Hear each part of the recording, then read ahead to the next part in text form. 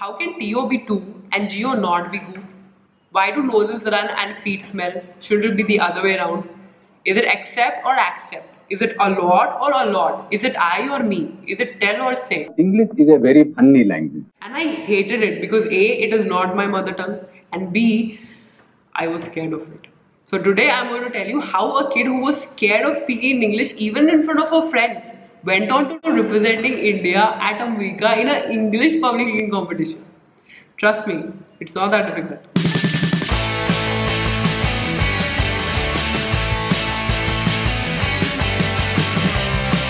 Now there are 4 ways to learn English. One is by listening.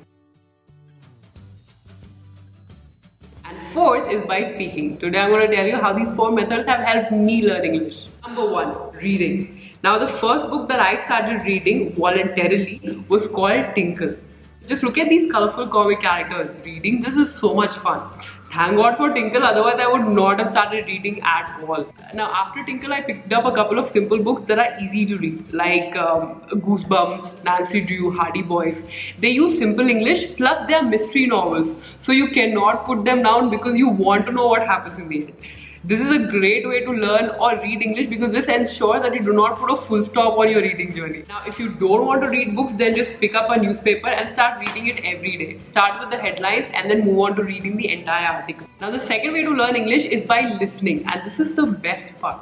In my college, everybody started watching Friends, and I started watching it too because I wanted to feel included in the conversation. And that became their human prepossessing Homo sapiens.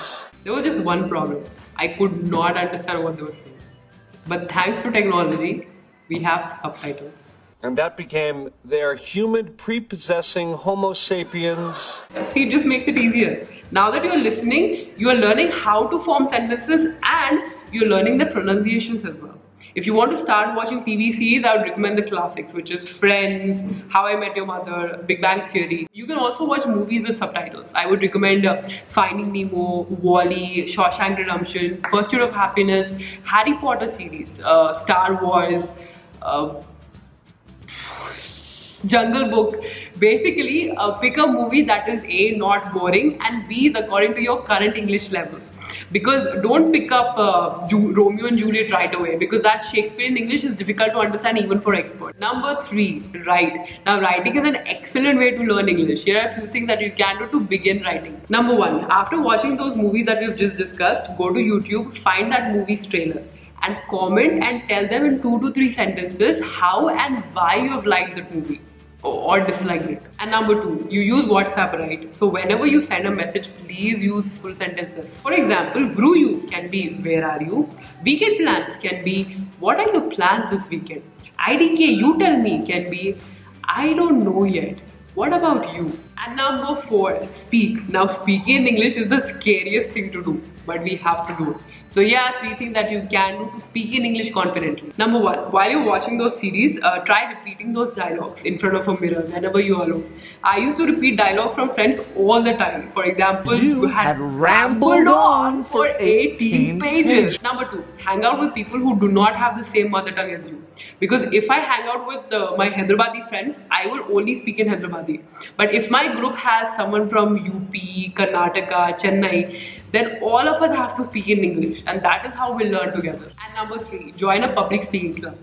I know it is shit scary to speak in English first, forget public speaking in English, but trust me, once you speak in English on a stage, even in front of 4 to 8 people, then you will get over your fear of speaking in English once and for all. And that's all it takes to learn English. I did not join any spoken English classes because I truly believe that nobody can teach you how to speak in English in just 30 days.